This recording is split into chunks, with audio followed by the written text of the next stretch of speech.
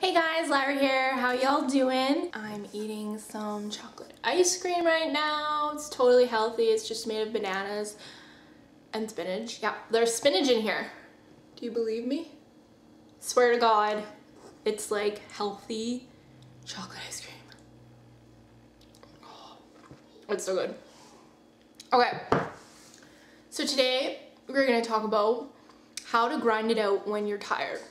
So this is for everybody that is running towards their dream of their vision of success or whatever goal you want to achieve in your life. You are going to encounter periods during your day or in your life where you are very tired. You just don't have the energy, you lack the vitality and the zest to do the work that is required in order for you to actually go out and achieve your dreams and your goals, okay? Because everybody knows you have to put in the work, you have to cultivate the skills. There's no shortcuts and there's no way around that. You have to work hard. And so yeah, you're gonna be tired, and I've struggled with this for a very, very long time. So I'm going to share with you what I learned over a period of many years and just share with you some suggestions and some ideas that hopefully will help you. So the first thing, and of course this is pretty obvious, but it's worth repeating because it's so true, is that you actually need to love what you do in order to achieve your goal.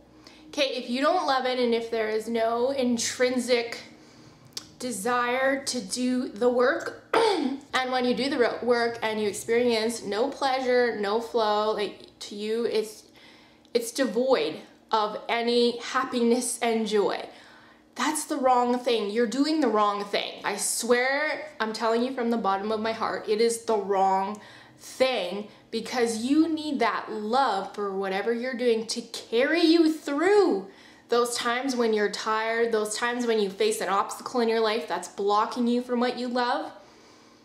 That love, okay, and that desire and that passion is what is really gonna pull you through.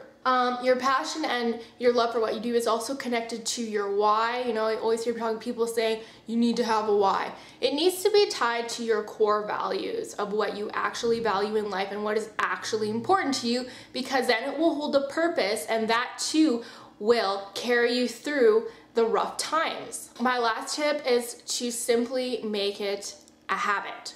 Okay, and of course this is easier said than done, but there is tons of scientific research on how to build daily habits, because once something is a habit and is part of your lifestyle, you no longer have to exert any willpower or effort in order to do the work that is required. It's just an everyday thing. It's just what you do every day. Right? So like for instance, you brush your teeth every day, you shower every day, you get dressed every day, and you don't think, oh, I don't want to take a shower, oh, I just can't muster up the desire to get dressed. You just do it because it is ingrained in you, because it is a habit.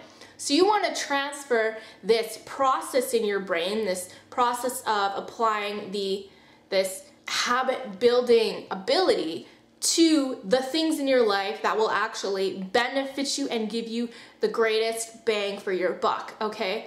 So whatever that is, you want to turn it into a daily habit where you work on it and cultivate it every single day. And there is tons of amazing science about the way habits work in the human brain, how they are broken. You can't actually break a bad habit. You can only change the bad habit and replace it with a better habit they've found, okay? You want to try to hijack your brain to take the not so great habits, okay, the bad habits, and replace them with the habits that will nourish you and support you to a better future. Okay, so if you want to learn more about the way habits work and how to form them, check out my blog post. I did a whole blog post about the way habits work. They're broken down into 3 main parts. And I also have a book summary of the book called The Power of Habit, which is a book solely dedicated to the way habits work in our minds. So check that out. I will link it below for you guys. I hope this video helped you in some way, and I'll see you in the next. Bye.